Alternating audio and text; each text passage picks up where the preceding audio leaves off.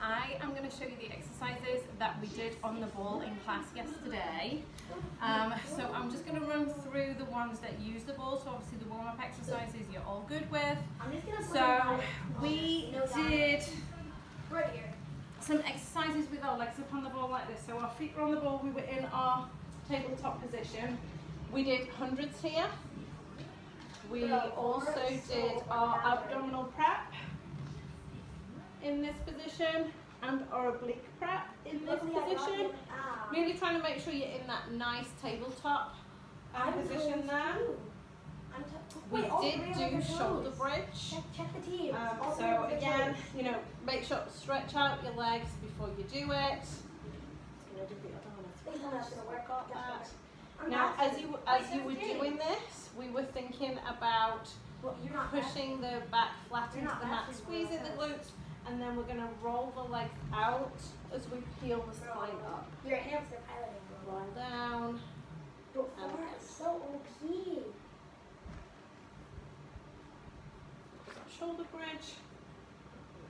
Footwork.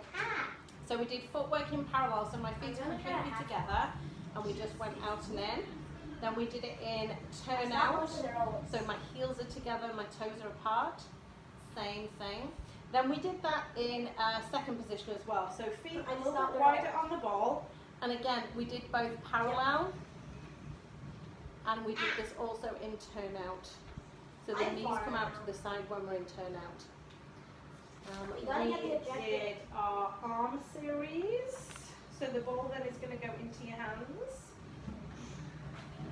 So we did just pressing the ball up to the ceiling, so you can see here, my elbows are not bending, it's just all coming through the shoulder blades.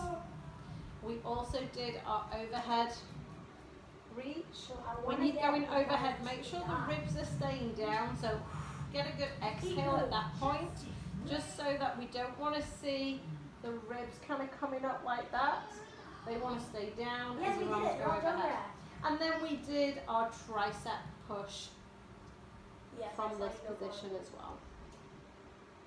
Then the one that you all really liked was the roll-up prep.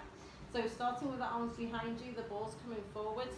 We're going to come all the way up, peel the spine up, and then we're going to go back into that C-shaped curve to roll that down, arms overhead, and we're going to go again.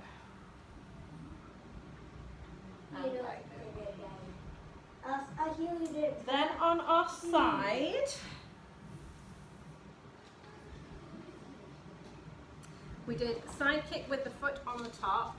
You mean you're flying through the sky? Oh, they're all May. So the underneath leg is going to stay bent for this. If you die, I can rest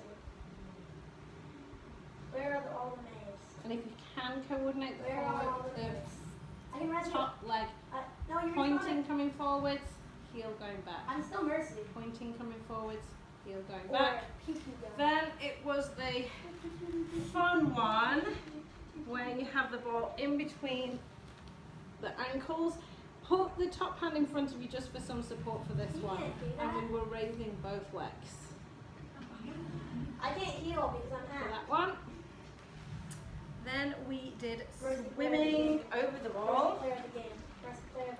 So in this position, we did our arms, and then we did our legs, and then we did do opposite arm and leg.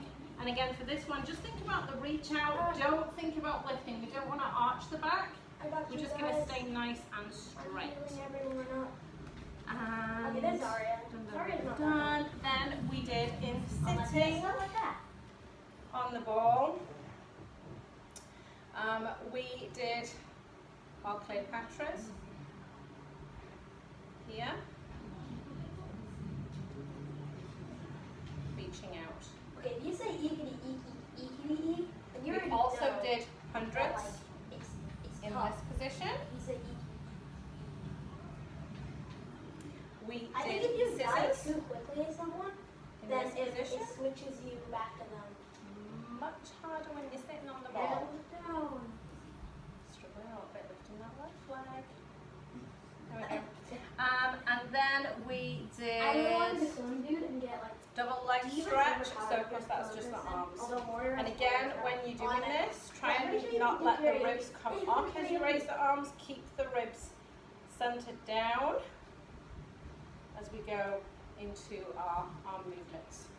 And obviously, you know, your cool down movements too. If you have any questions, don't hesitate to let me know. And I will see you all, well, I'll see you probably in fitness on Monday. And then I'll see you in Pilates class on Friday. Have a lovely weekend. Bye.